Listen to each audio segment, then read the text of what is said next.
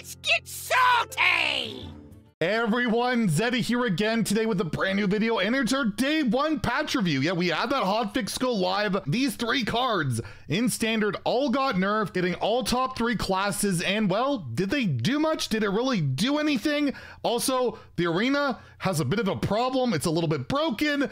Blizzard also responded about, where are the wild nerfs, where are the warrior buffs, and I also just wanted to let you guys know how you can earn some free packs literally right now if you're watching this live, but also throughout the weekend. You can earn some free packs that you don't want to miss out on. And you know what you don't want to miss out on? Being a part of the Cool People Club and being one of the first 69,420 subs. Douchebag Zeddy's already subbed, so if you like I've earned your subscription, hit that sub button down below, give the video a like. Big giveaway going on at that milestone. Let's get into everything. So if you didn't know, yesterday a hotfix went live that saw Construct Hoarder lose its durability. We saw Vengeful Walloper lose its buff. This came out as a 7 drop, was buffed to 6, and then put back to 7. And we also saw Light Ray gain a mana. The top three classes all getting very, very subtle nerfs. I even said these are pretty minor nerfs. So we mentioned that yesterday. I'm like, I don't know if it's going to do a lot.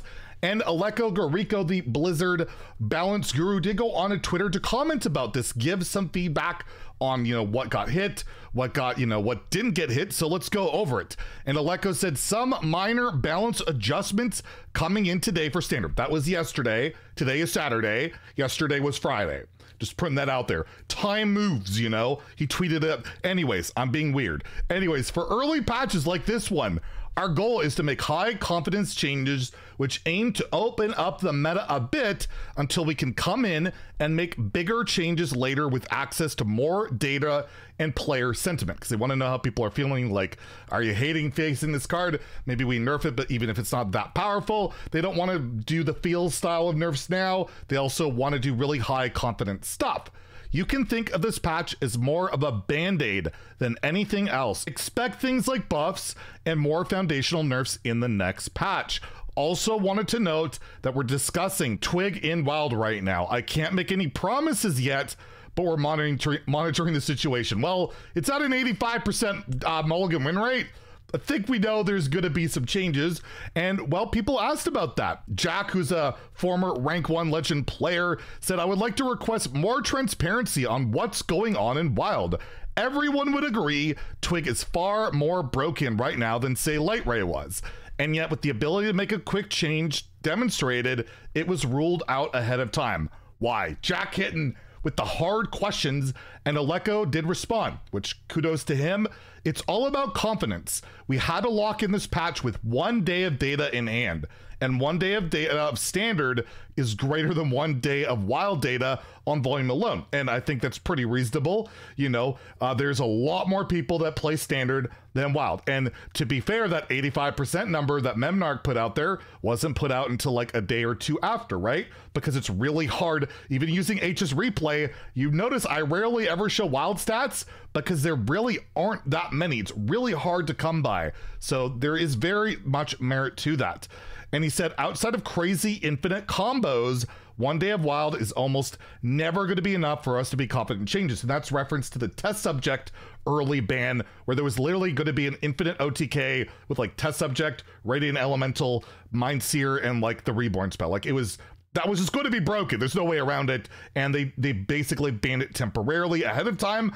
With the instrument tech, we had our fears. Most of us figured it would probably break wild, but we weren't 100% sure. Neither were they. And again, that is why. And he said, for clarity, I requested to add this patch to our schedule months ago, specifically so we could correct for standard balance outliers after a large set rotation. We still have a regular post-expansion patch coming when you'd normally expect one, which would be like in a couple of weeks. So not really the answer you love to hear, right?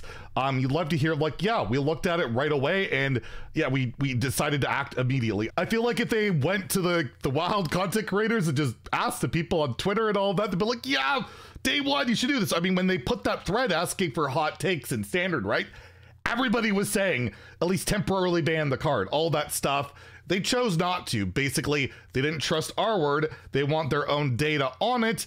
And now we do have to suffer for it. So honestly, I understand their point of view. I just don't really like it because, again, Wild now is a complete crapshoot for quite some time, but maybe there will be another hotfix. We know they do hotfixes quite often, and they're gonna have to do one for Arena, and maybe they can fix in a fit in a twig thing, because if you don't know about Arena, well, it got kind of broken by this whole thing. I tweeted this, what should I pick? I was offered 2 muster for battles on a discover option, and you'll notice a wild card.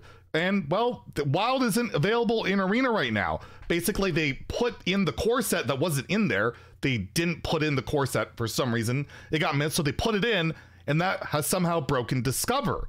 So you can now discover a wild card. Somebody tweeted this one out. This one's pretty amazing.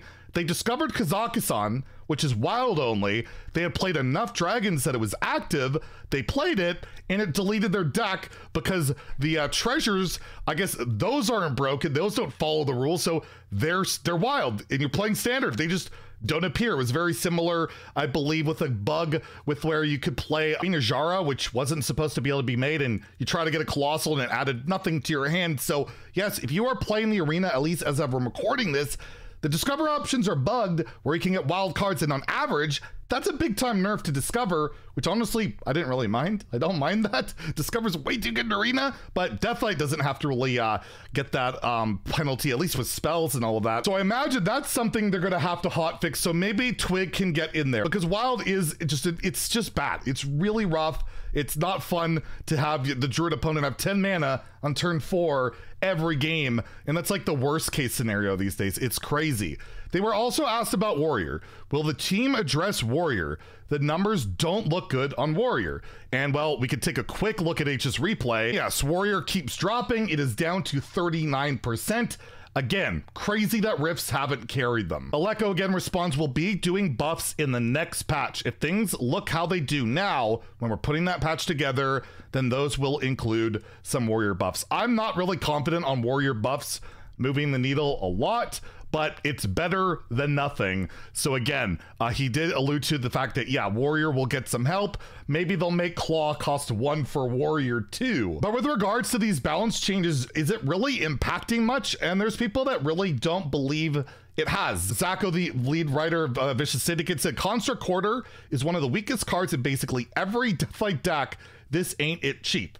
And Deathlight has been the best class so far. We also had comments from Luna, who stated, I think we forgot about Relics, but that wasn't a really popular deck day one. And that's, you know, what happens when you only nerf with 1 day of data, which is again why I'm like, you might as well wait unless you have to really hit something, which none of these really needed to be hit immediately.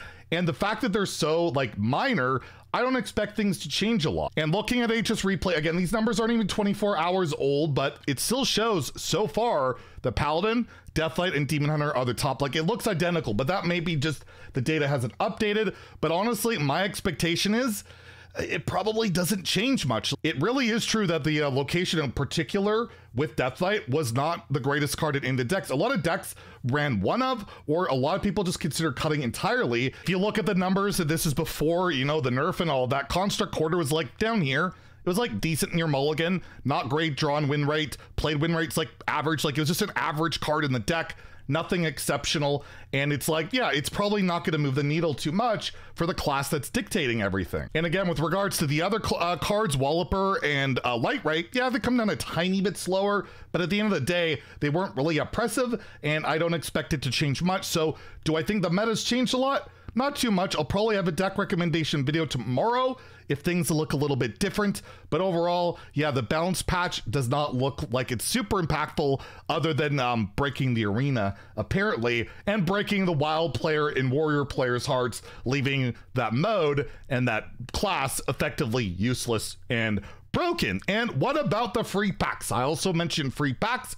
Well, there is an event going on literally right now over on Twitch. I don't know how long it's going for. It's going for today and tomorrow, starting at 2 p.m. CEST, which I believe is 4 a.m. Pacific time, 7 a.m. Eastern time. And it's over at twitch.tv/Solari. It's linked in description below if you want to check it out. And it has been confirmed that there will be at least 2 standard packs for watching for 4 hours watched. I'm assuming across the whole weekend, or it could be 2 packs for each day. Not entirely sure, but at least go check it out, see what drops you can get. in standard packs contain the latest expansion, contain anything in standard. It's all duplicate protected, so at least you can get some free stuff. Maybe you get super lucky and pull like a signature card or something like that. So go get your free packs and let me know what you think about in the comments below about the balance patch, what you're hoping to see in the future, maybe with buffs or whatever, and we'll hit you up tomorrow with maybe some more deck recommendations. We'll have to wait and see. Anyways, if you enjoyed the video, please like and subscribe. Have a great day and stay salty, my friends.